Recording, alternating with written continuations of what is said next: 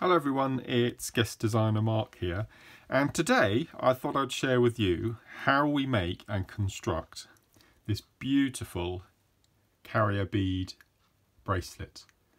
So what is a carrier bead? Well, a carrier bead is a double drilled, as you can see we've got two holes, it's an oval, it's got two flat sides, and predominantly these are made for incorporating peyote seed bead bands. Now there are two types of carrier bead. There's the check glass, which we use here at JewelleryMaker, and you can also buy them in acrylic as well. So if you want to just use them as a bead without covering them, you can do that. But as I said, the carrier bead is purely invented to make little peyote bands, which we then place over the beads.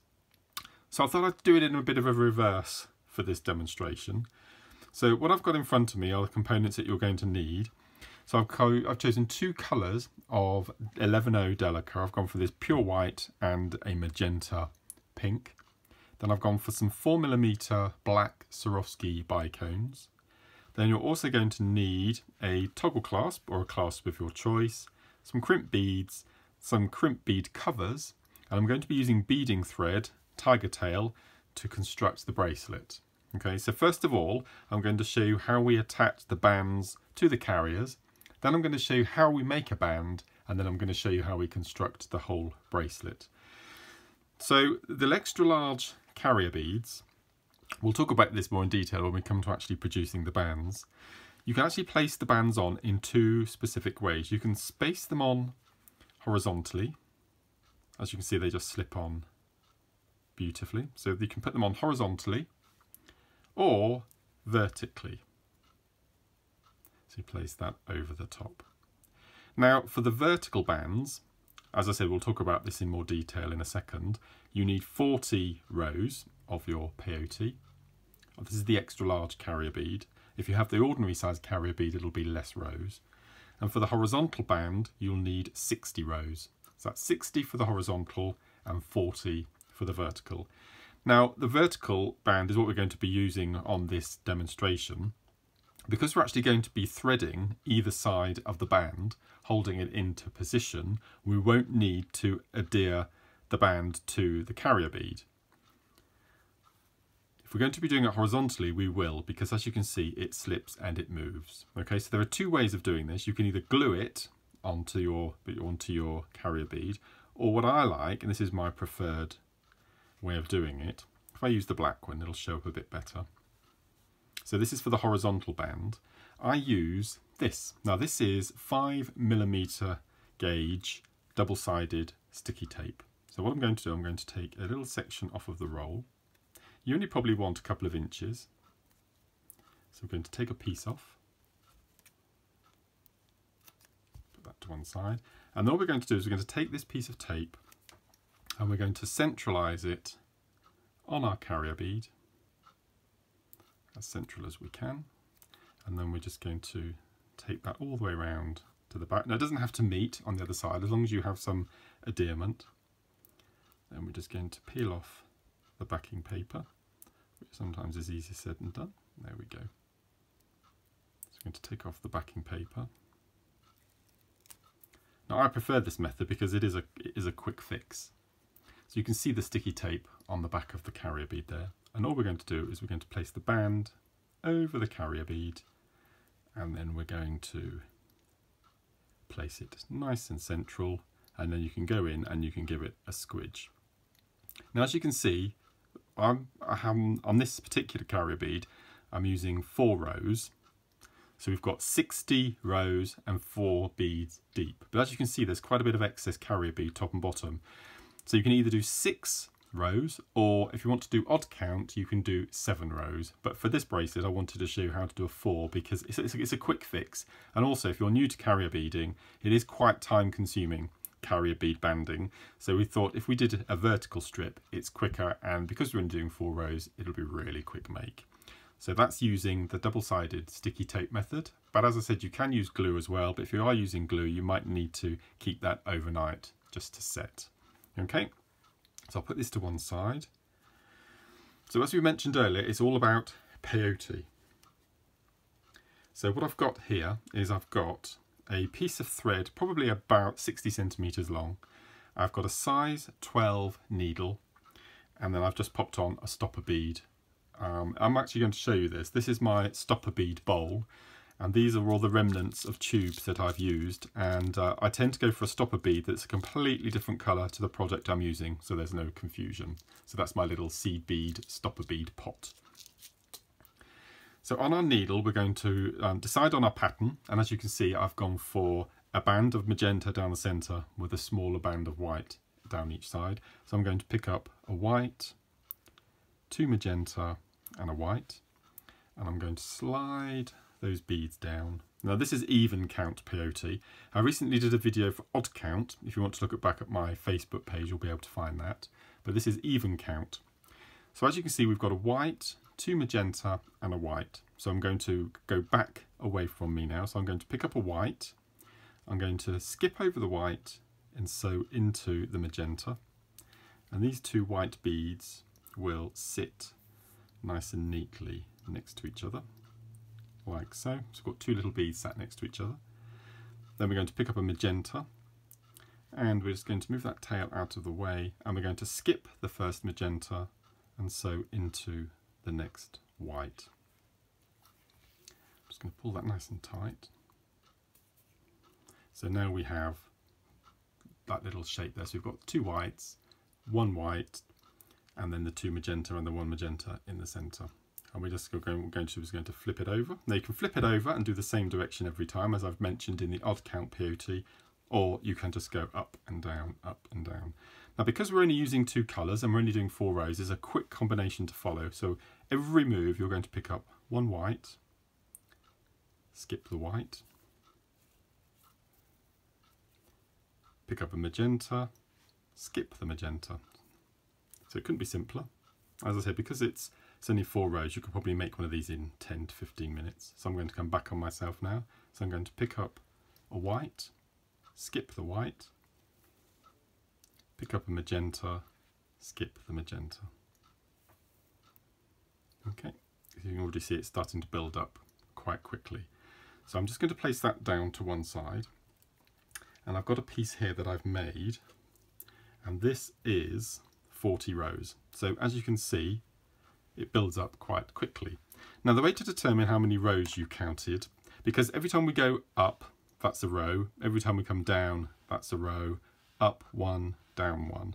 The way I counted to find out if I got enough rows, if I just show you, is you need one side of your band. On the bottom row you need a sticky innie, I'll call it, so that's inverted. When you get to the other end, you have a sticky outie. Now this is called zipping up, which again we've done on a previous demonstration.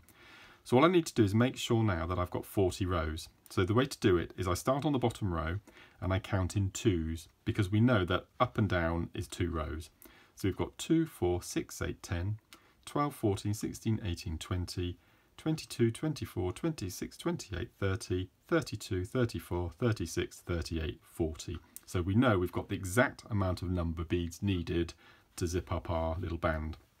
So all we're going to do is we're going to pick up our band, we're going to fold it over in half, and this is where we zip up. So I'm coming out of the left hand white, I'm going to go across to the right hand white, and then I'm going to go across to the left magenta. I'm going to go across to the right magenta, and then I'm going to go across left to the left white.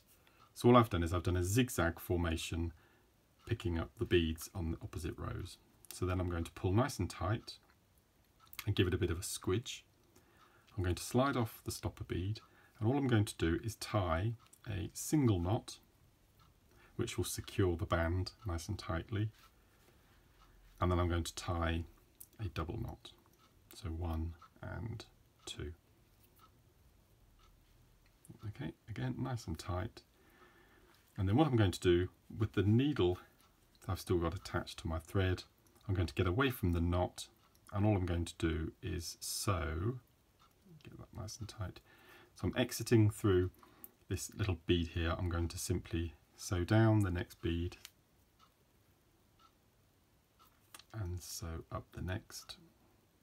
So all I'm doing is purely getting away from the knot.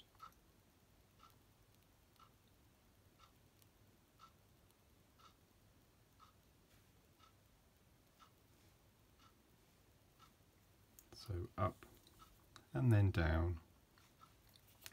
So once I've done a couple of beads, I will then go in and safely cut off my threads. Okay, and then you have your peyote vertical band. So next what we're going to do, because we know we're not attaching any tape because we're doing it vertically, what we're going to do is going to take our bead, I'm going to go for the white one, and we're just going to place that over the top of our band. And you can see we've got the two holes either side. We're going to be threading up, so there's nowhere for it to go, so we know we don't need to glue it. So if I show you the bracelet that I'm making currently. So this is the bracelet. So what I've done to start, I've used beading thread, as I mentioned in the introduction, and this is the tiger tail that you get in your threading packs. So I've taken a piece of thread about 3 foot long. It's a bit over excessive, but I like to have more than enough. I've taken the thread, I've folded it in half, and I've placed a crimp bead. With that crimp bead, I've then placed the first half of my toggle clasp. I've sewn back through the crimp, and I've crimped the crimp bead nice and tight. I'll do this when we get to the other end just so you can see. And then just to make it nice and neat, I've popped a little crimp cover on the end. And then I started constructing my bracelet. So first of all, I've taken both of the threads through one of the magenta 11/0s. And as you can see, I've come up with a combination of beads in between my carriers. Now I've alternated the carrier bead colour between white and black. So I've popped on this little combination before the bead. So we've got white, magenta, Swarovski, magenta, white on both of our threads.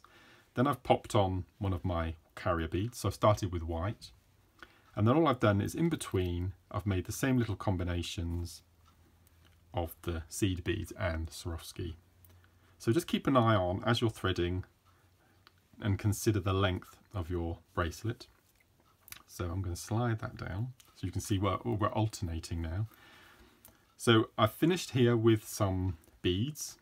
So that's now ready for my last carrier bead, which we've just produced. So I'm going to pop one thread on one side of the carrier, one thread on the other side, pull that through, and as you can see there's nowhere for that carrier bead band to go, it's locked into position. So then we're going to finish off this end, so we know we're going to follow that combination in the middle there, so we're going to pick up a white, a magenta, a Swarovski, a magenta and a white, slide those down, and then we're going to do exactly the same with our second thread. So a white, a magenta, a Swarovski, a magenta and a white, slide that down, and then just to bring those two together, I'm going to take both of the threads and I'm going to pop both of them through one of the magenta 11/0 Delicas and slide that down. So now you can see it brings it nice and neatly together in a nice pointed V. So we end with a V at the end and we began with a V at the front of the bracelet. So the next thing we're going to do is I'm just going to cut these threads a bit shorter, and I'm going to use my flush cutter pliers just to cut the threads a bit shorter. And I'm going to pop on the second half of my clasp. So I'm going to take both of my threads through my crimp bead. Then I'm going to take the second part of my clasp and I'm going to thread that on through the two threads. And I'm going to take the two threads back down through the crimp bead. And I can use the toggle now as a helping hand to pull and secure nice and tight. Okay, make sure that they're all sitting how we want them, which is perfect. Now I don't like to make, when I'm closing up my crimp bead, I don't like to force it up against the clasp. I like to have a little bit of a space and a little bit of wiggle room, and that's plenty. It's probably about 5mm there. And then using our flat nose pliers, just go in and give it a nice little squidge. I tend to flip it over and squidge from the other side. And I'm going to go in again with my flush cutter pliers, and I'm going to cut the 2 threads off nice and neatly. And then we're going to pop on our crimp cover just to give it a nice finish. So I'm going to take one of the crimp covers, and I've gone for a rose gold colour, place it in my flat nose pliers, and then holding at a nice angle, so you can see I can go straight in, I can cover the crimp, give it a squidge, and then what I like to do is I like to go around all 4 points of the compass, so turning your piece of work all the way around, and then you're left with a nice, neat crimp cover, which is nicely finished, as you can see there. And then we just make sure that it closes nicely, pop that through, perfect. So as you can see, we've got an alternating carrier bead, vertical banded bracelet using Swarovski elements and Delica seed beads. So I hope you've enjoyed the demo, and I look forward to seeing your makes very soon. Have a good day. Bye bye.